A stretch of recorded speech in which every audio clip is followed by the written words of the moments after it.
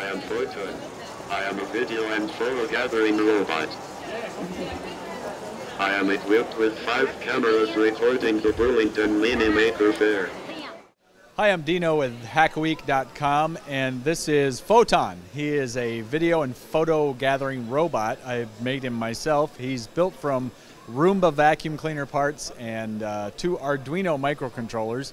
His voice, yes, he can speak, comes from a text-to-speech module that was invented by a guy named Joe Grand.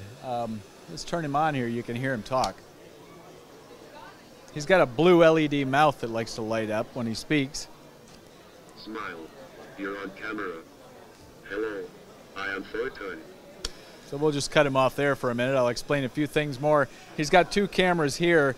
One records time-lapse, and the other one records high-definition video. This is a GoPro that also records video, high-definition, and a wide-angle lens that everyone knows from GoPro videos on the internet. The sensors on Photon are a ping ultrasonic sensor.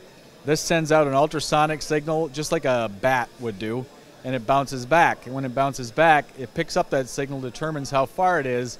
Depending on what the code on the Arduino is written for, it will stay away from objects a given distance. It will stop and back up and turn the other way. It also has bump sensors in the form of these wires, and they are in 4 different spots on the robot.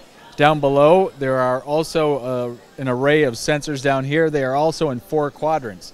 So if it gets bumped on this side, it will stop and turn the other way and continue to move along.